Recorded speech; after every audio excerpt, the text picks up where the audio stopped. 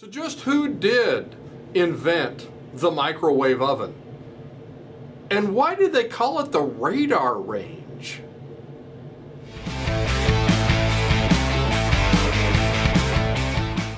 Hey, it's Don Skaggs with Empowered Inventing TV, where we try to help you, help other people by taking your great innovation, the right opportunity, mixing that with sound wisdom so you can turn them into real things like products and businesses that make money.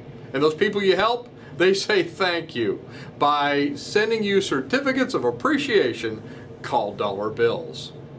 So today I want to talk to you a little bit about the strange development journey of what was originally called the radar range.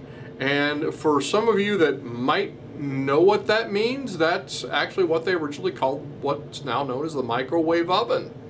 And so in the early 1940s, British scientists worked to create the cavity magnetron to power mobile radar in response to the threat to bombing London in World War II. So, and Raytheon was working on this in conjunction with this, I'm sure. And enter Percy Spencer. Percy was a self-taught scientist that ended up leading Raytheon's power tube division to produce radar equipment. So one day Spencer was working, and he was standing in front of an active radar set. And when he noticed that he had a candy bar in his pocket, and his candy bar melted in his pocket. And you know, I don't know about you, that scared me a little bit. I'm thinking, okay, what else is it heating up? But he noticed that, and he thought, you know, why is that happening? And he wasn't the first to notice this, as apparently it happened to a lot of people, but he was the first to investigate it and to look into it further. And which I think is a really cool thing. You know, a lot of people, they'll go through life and they'll just, all these things will happen, but they don't do anything about it. They're like, well, what could I do with that? And so anyway, I'm getting a little ahead of myself here because I want to tell the rest of the story. It's a good story. So he's standing in front of this radar set, and his candy bar in his pocket has melted. And so he then thought about, well, let me see if I could maybe heat some other foods. So the first thing he did was try it with popcorn, which is kind of funny. That was, I guess, apparently the world's first microwave popcorn. So he put popcorn in this chamber, in this I guess kettle or whatever they were first trying with this magnetron, and sure enough, yep, popped the popcorn, great. He said, oh, well, that's great, now let's try it with an egg. Can you kind of guess what happens next? So this was an open kettle, apparently, because, you know, again, they didn't think about this. So the co-workers were like looking down into it to see what was going to happen. Is this egg going to cook?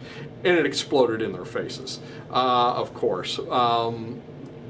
So the next thing they did, and I have to think this egg had something to do with it, the next thing they did was attach a high density or high heavy duty electromagnetic field generator to an enclosed metal box. And I'm thinking, okay, if something else explodes, it's going to explode in this box. But actually it had a much better use than that. It was the, and actually you would call it truly the first microwave oven, because the magnetron would shoot into the metal box and it would not escape. It'd like bounce around inside the metal box. So it would be safe, and you wouldn't have, you know, candy bars in your pocket melting. So that seemed to work. And so on October the 8th, 1945, they filed a patent for a microwave cooking oven, and they named it the radar range. So this was radar equipment we were working on, and guess what? We're going to call it the radar range. So the very first one that was commercialized was not intended for homes. It was 6 feet tall, imagine this, weighed 750 pounds, and sold for about $5,000 each in 1946, which in today's dollars, that's about $78,000.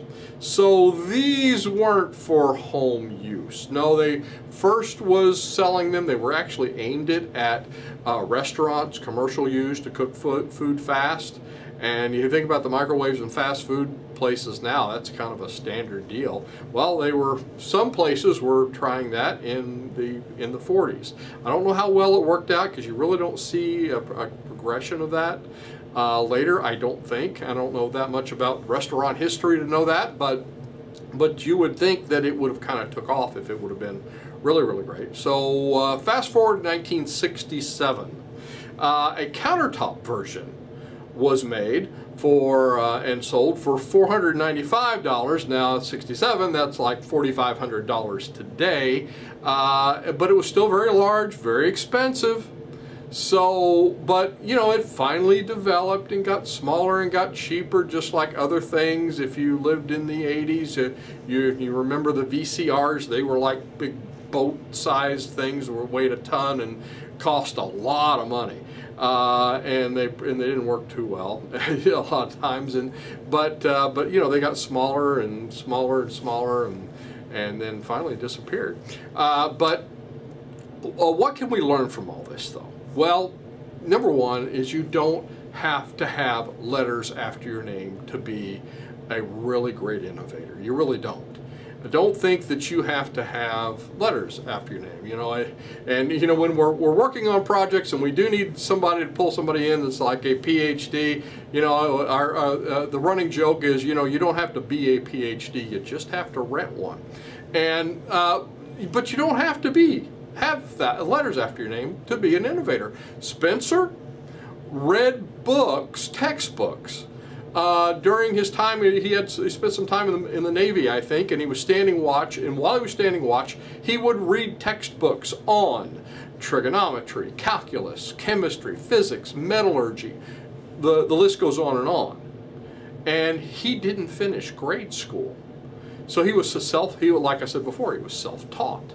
You can learn these things. By the way, we don't live in an age anymore where you have to stand and read textbooks to learn stuff.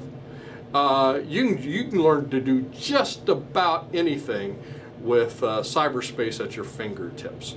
And there's always a way to figure out and learn how to do something. So a problem in industry, and this is my other point, it can be an innovation in another one. Now think about it. It was kind of a problem. Ooh, don't stand too close to the radar, you'll melt. So they were, and other people noticed that and like, well, don't have a candy bar in your pocket when you work in front of this thing. But what did Percy Spencer do? He paid attention to that. So be paying attention. Always be watching for these things that might be a frustrating problem in one place. It might be a complete innovation if plugged into somewhere else, and that's exactly what happened with the radar range, if you will. So, and another thing is, just because they came out with one doesn't mean it can't be improved and reinvented. They originally came out with it. It was ginormous. It was used in restaurants. I kind of get the feeling maybe not so well in the 60s or in the 40s. In the 50s and the 60s, and then they finally figured out, okay, let's make this smaller, let's make this cheaper, let's sell this to homes, and now we have what everyone knows, and everybody just, you know, everybody's got a microwave oven.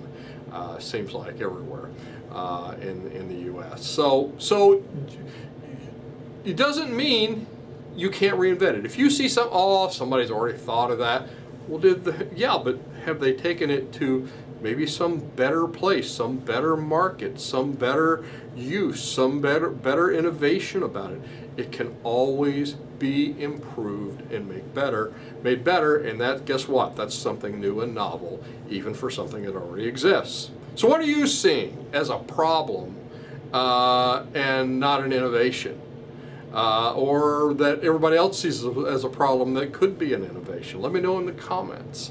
And if you're looking for help with your innovation, you're going to want to join us at KY Inventors. We have workshops. If you become a member, we have open meetings, we have live streams. So join us for all that. Go to kyinventors.org and learn all about it. I'm Don Skaggs. This is Empowered Inventing TV. Like, subscribe, help us to build our tribe, and I'll look to see you at the next meeting, workshop, online course, or on the next video.